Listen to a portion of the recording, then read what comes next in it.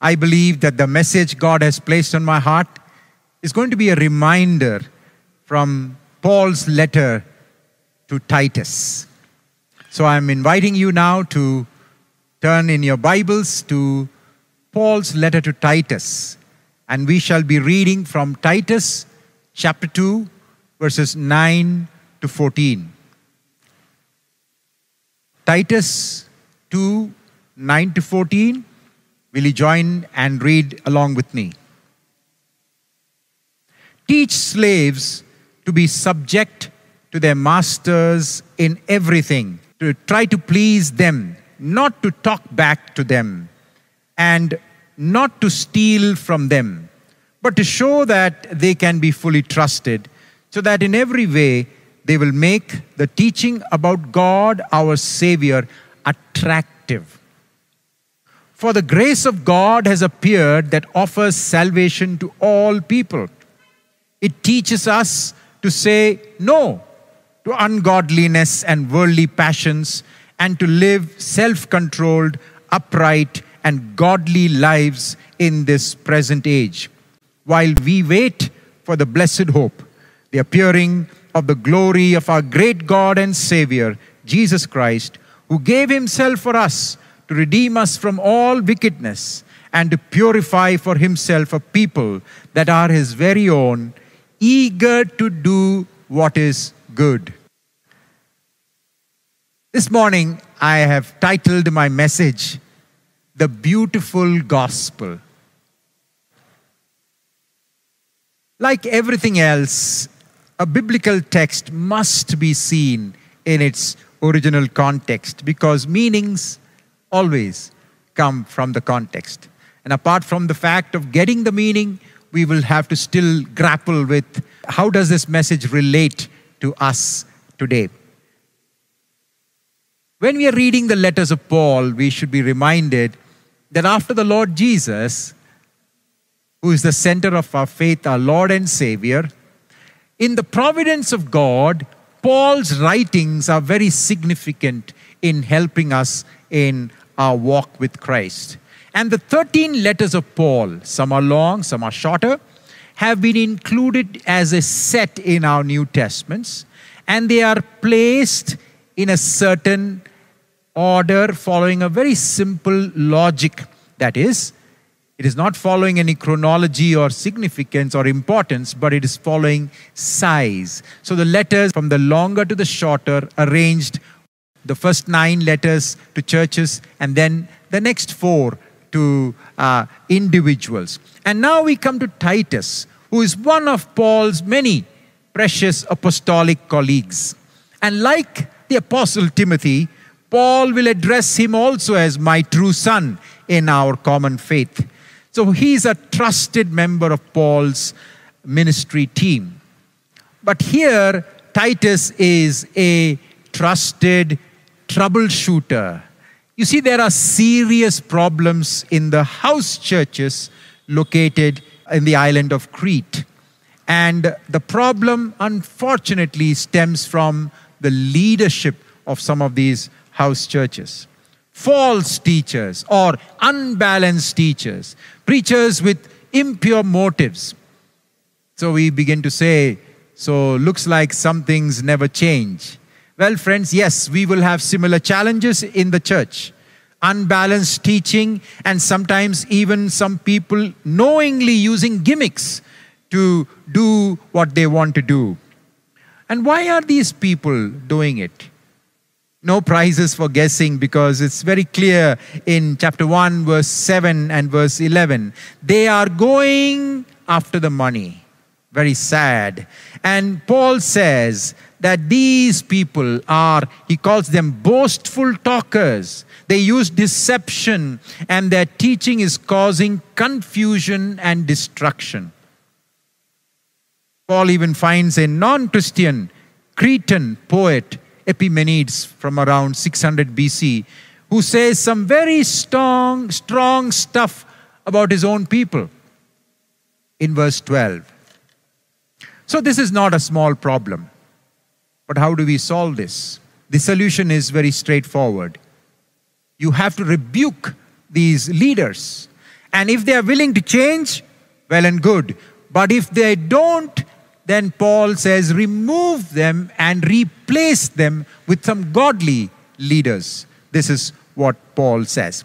So there is a focus on sound teaching, several places in this letter and in other letters. And what does Paul do? He says there should be healthy teaching in the church.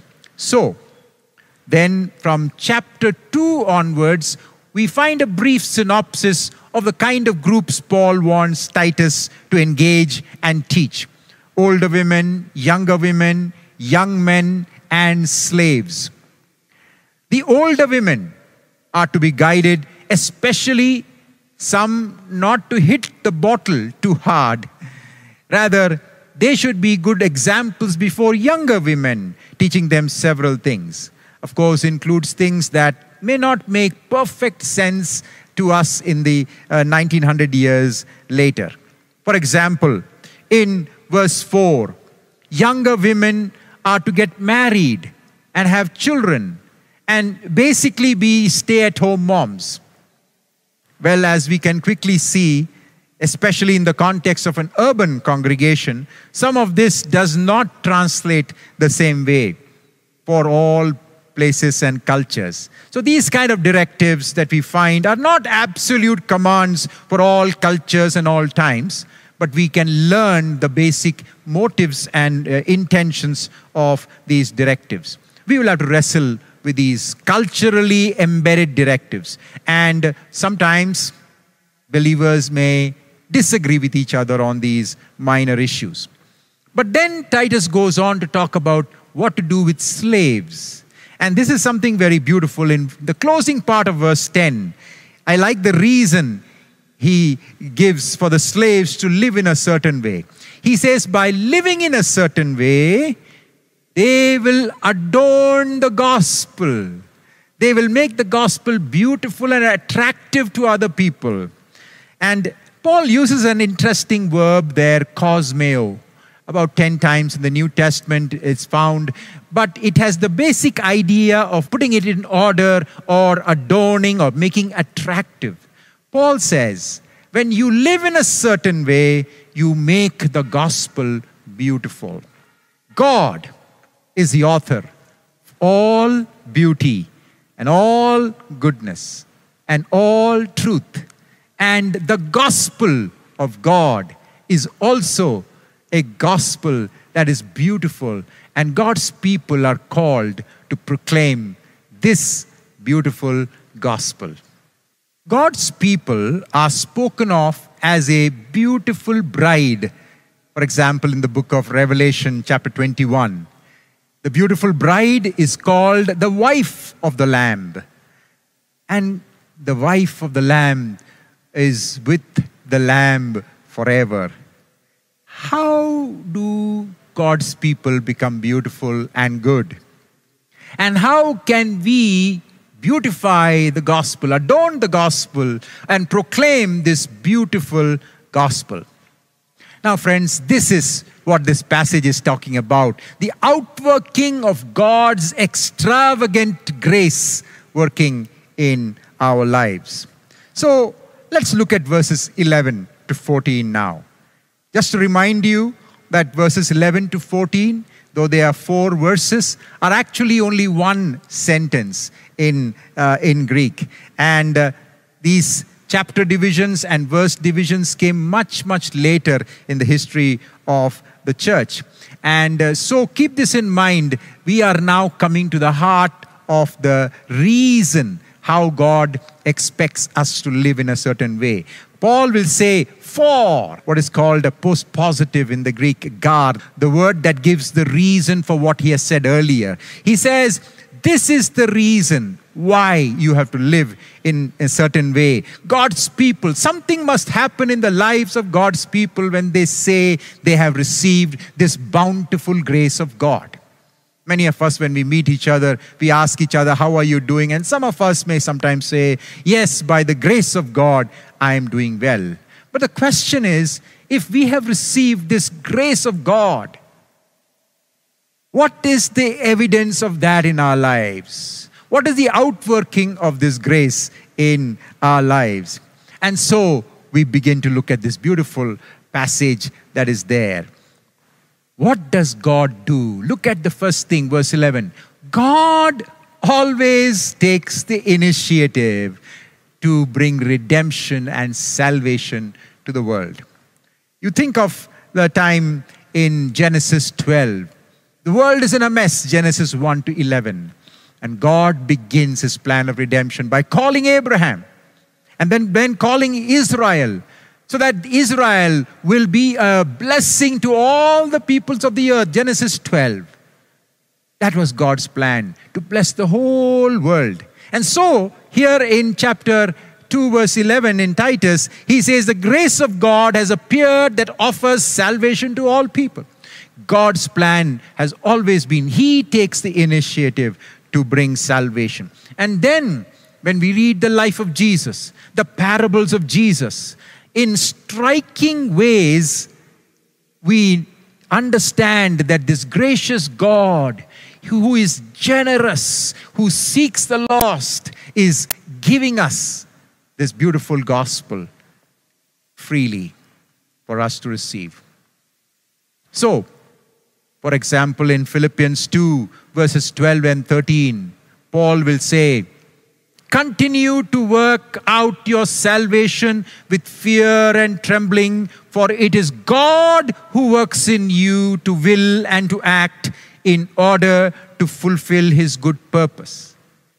There is this beautiful synergy where God is working in our lives, and he's asking the Philippian congregation. It's not just about individuals working out their personal salvation. It's about the congregation, and especially in that context of living out in a certain way in humility and unity and serving one another like Jesus Christ. He says, but God is working in your life to bring these about. And God's method of working is always grace. God has always been a God of grace.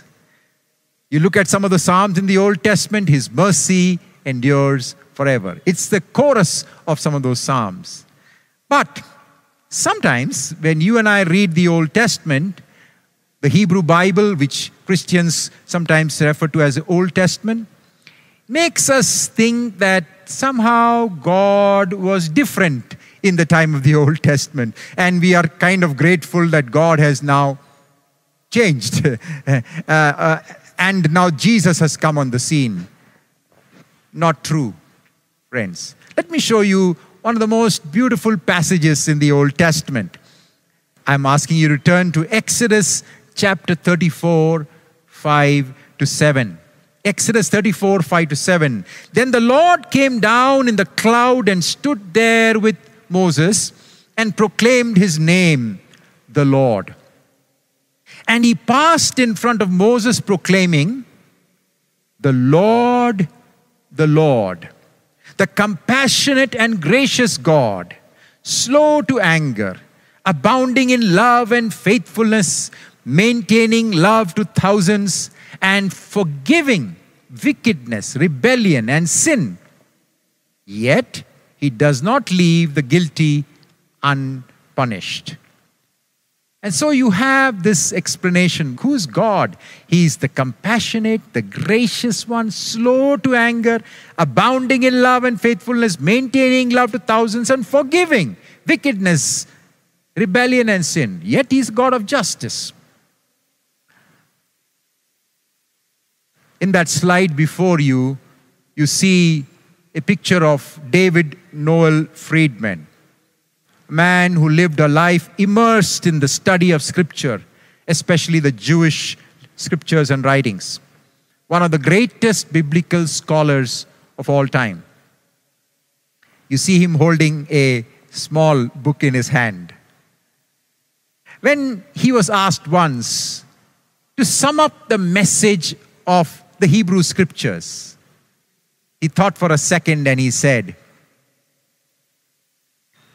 there is forgiveness. Interesting. This brilliant, great scholar of the Hebrew scriptures, for him the summary of all the scriptures was, there is forgiveness.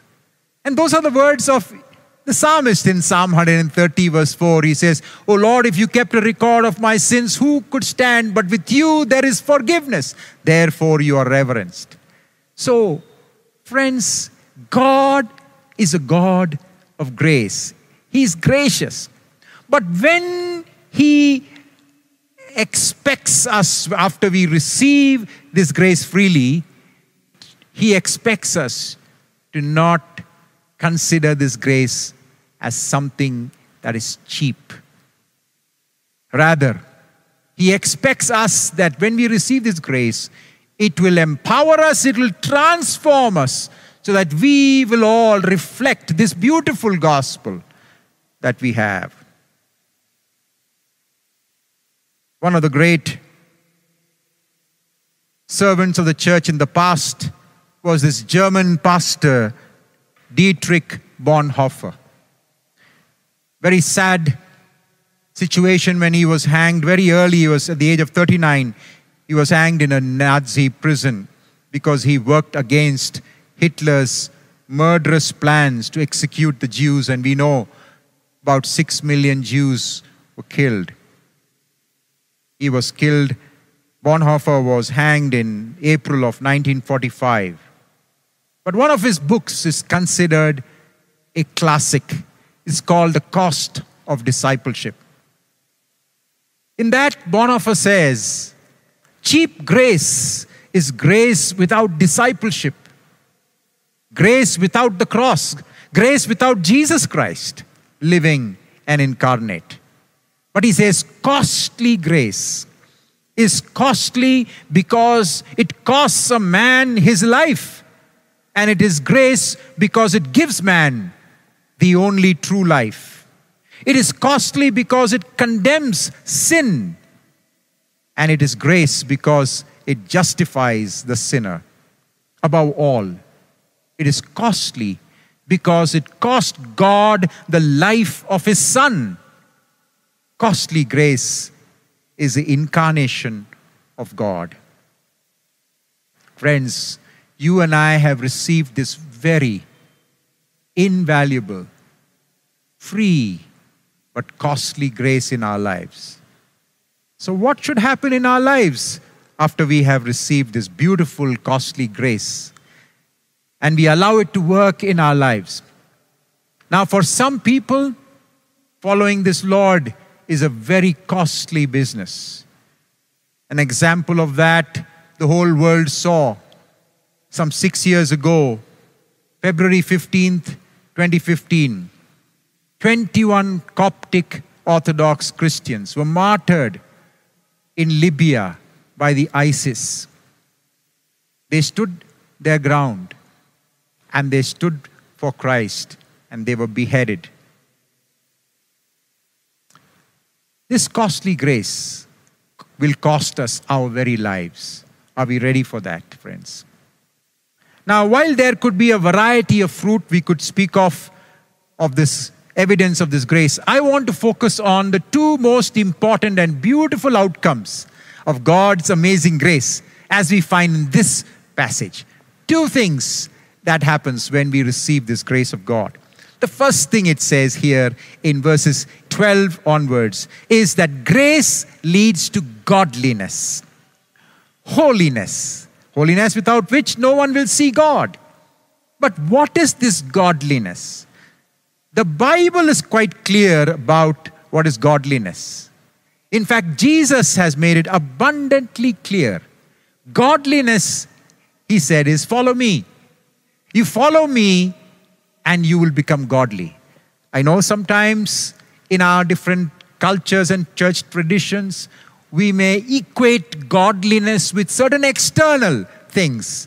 And that's not the way I believe the New Testament challenges us. It challenges us in a far more vigorous way because godliness is Christ-likeness.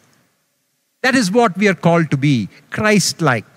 Now, I want us to also read another portion from chapter 3, Titus 3, 4-7. Titus 3, 4-7, these 4 verses, which by the way, again, is one long sentence originally. 3:4-7. But when the kindness and love of God, our Savior, appeared, He saved us, not because of righteous things we had done, but because of His mercy.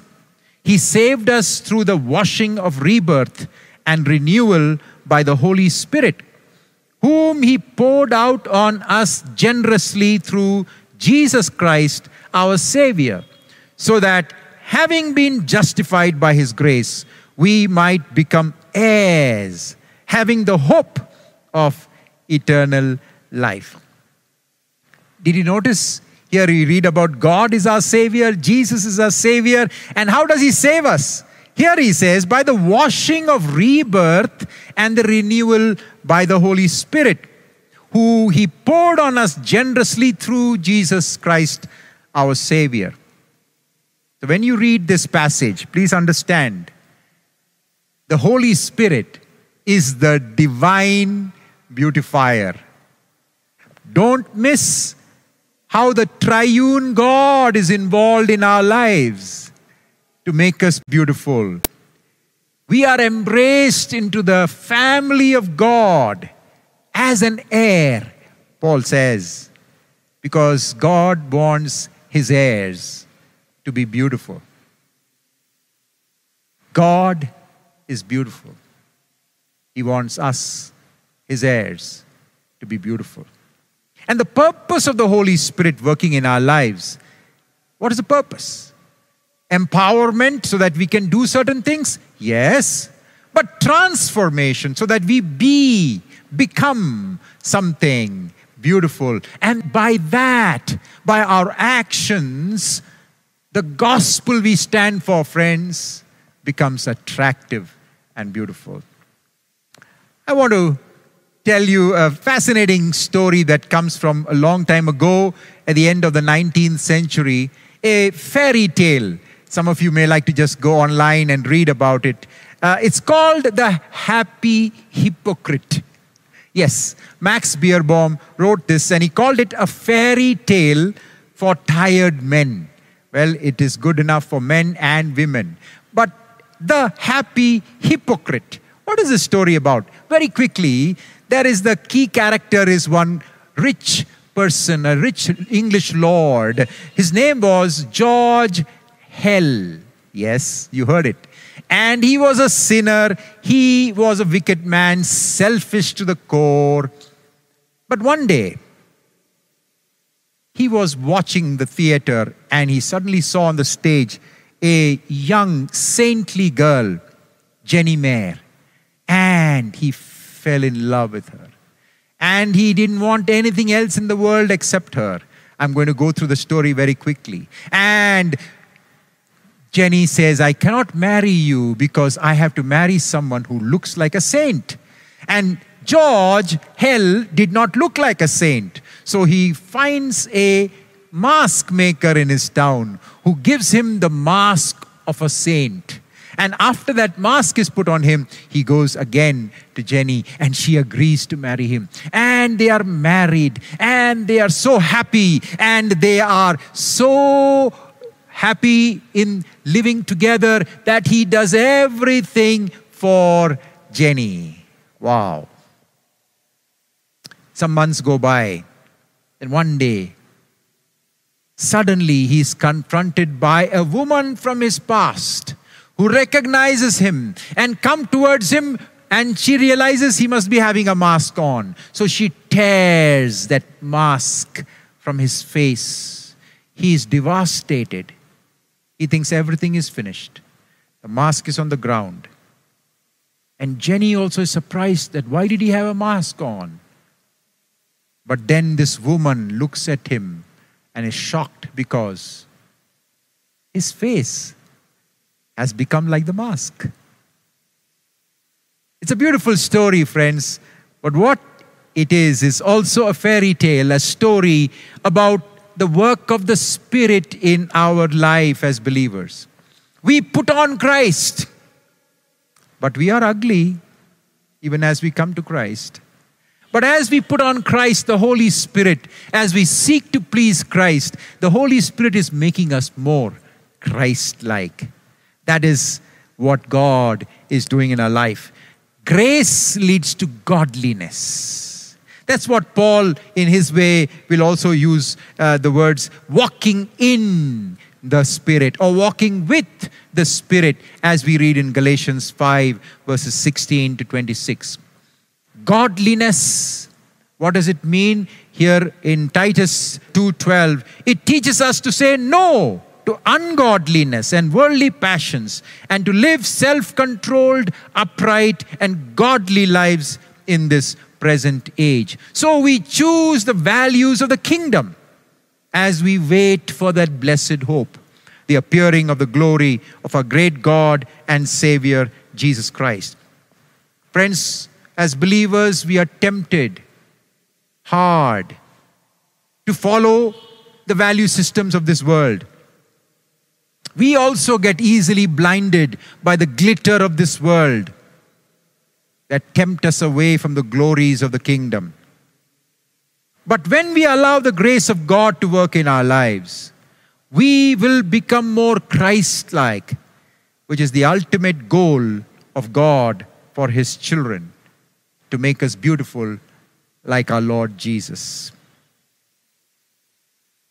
The Russian author Fyodor Dostoevsky, one of the most influential writers of all times, and in his huge novel, The Idiot, which took me a long time to read, there is a character called Prince Mishkin, who is the Christ figure in the story, kind of represents Dostoevsky's view of Christ. And one of the statements from Mishkin's mouth is, "Beauty will save the world." A couple of times he says that, and the people around him laugh at that. Beauty will save the world. Yes, friends, this beautiful gospel, when God's people live it and let that work in their lives, will be the beautiful gospel that will save the world. The second sign of the beautiful gospel working in our lives is we become people who pursue goodness. Did you see that? In verse 14, he says, God wants to prepare a people that are His very own, eager, zealous to do what is good. God's people are called to pursue beauty and goodness and truth. Pursue goodness. In fact, if you take time to read this short letter, it's a very short letter, you can take your time to read it, you will see the emphasis on doing good. 2:14, it says, a people eager to do what is good or beautiful. And in chapter 3, verse 8, there also you will find that God's people will be careful to devote themselves to doing what is good. The word good, and there are two Greek words that Paul uses somewhat interchangeably here several times, agathos and kalos. Kalos is from where you get like calligraphy, beautiful writing. It's beautiful, good, and the beautiful. Let me remind you of other passages you can think about. Ephesians chapter 2, verse 10. In that famous grace section, we know Paul says, "For we are God's handiwork, created in Christ Jesus to do good works, which God has prepared in advance for us to do." Friends, we are not saved by good works, but we are saved for good works. That's why our Lord Jesus, Matthew 5:16 said, "Let your light shine before all people, that they will see your good works and glorify your Father in heaven." In another passage, in a different context, Paul is admonishing rich Christian women to dress modestly and sensibly. 1 Timothy chapter 2, verse 10. Paul wants to remind them that real beauty will not come from expensive jewelry or expensive clothes, but he tells them that you must adorn yourself with good deeds, which are appropriate for women who profess to worship God. Friends, beauty and goodness are integrally related. No wonder in 1 Timothy chapter 6 verse 18, at the end of that letter, Paul tells Timothy, command them, that is the rich people in the congregation, to do good, to be rich in good deeds. And here in the same place he uses agathos and kalos, both. And to be generous and willing to share. In this way, they will lay up treasure for themselves in a firm foundation for the coming age, so that they may take hold of the life that is truly life. Friends, we believe that God is going to bring one day a new heaven and a new earth. That's what Revelation 21-22 talk about. And God's people are going to come there onto that new heaven and new earth. And to lay a foundation, as Paul says, for that coming age, we need to live out the beautiful gospel of generosity and beauty. And Paul says, that is what? Your life, let your life be full, be zealous for doing good. Doing good for others. And read Titus, just in this short letter, so many times. Even at the very end, for example, 3:14, he will say, our people must learn to devote themselves to doing what is good, in order to provide for urgent needs, but also not to live unproductive lives. God has called us as God's people to be those who pursue goodness. I just want to mention this, that the Nobel Prize, the last time an Indian got a Nobel Prize was about 7 years ago. I don't know whether you remember who that person was. We've had 4 others receive prizes before. Rabindranath Tagore in 1913 for literature, C.V. Raman in 1930 for physics, Mother Teresa in 1979 for peace, Amartya Sen in 1998 for economic studies. But the person who received the Nobel Prize, the most recent, is a man called Kailash Satyarthi. He's an amazing person. In fact, there's a very interesting story behind his name, Satyarthi. That was not his family given name. He changed his name because of a very interesting reason. Go online and find out. But Kailash Satyarthi has been fighting for the rights of children in our country and around the world. He is supposed to have rescued more than 80,000 children who were kept as bonded labor and made to work. Friends, why would somebody want to do that? And why does it become beautiful that the world recognizes good and beautiful? There is a free movie that you may like to watch on YouTube and several other places where you can listen to this man. The Price of Free, a movie that you can see. Beauty of goodness. Let me tell you about one more person who received the Nobel Peace Prize 3 years ago. Denis Mukwege in 2018 again got the Nobel Peace Prize for his work in Congo. Denis is a doctor. Dr. Mukwege has been serving his own people in very difficult situations. He's a gynecological surgeon. He has performed about 40,000 surgeries on women's bodies that have been mutilated by war. It's a horrible situation. And he reconstructs their bodies. Sometimes up to 10 surgeries a day. The beautiful thing about Dennis is also that he's a pastor. He's a Pentecostal pastor and the son of a Pentecostal pastor, along with being a surgeon. Friends, God's grace has been given to us so that we will live in a certain way, so that we will make the gospel beautiful by our Christ-likeness and by our goodness, pursuing beauty and goodness. 3 key words I have shared with you: grace, godliness, goodness. And who is the divine beautifier? The Holy Spirit. And when we allow the Holy Spirit, we yield to the Holy Spirit in our lives, He will shape us. He will apply divine cosmetics on us and change us. The cosmetics of grace, humility, amazing love, forgiveness, gratitude, generosity. Things that will put a smile on God's face because He sees us, His people, becoming more and more beautiful.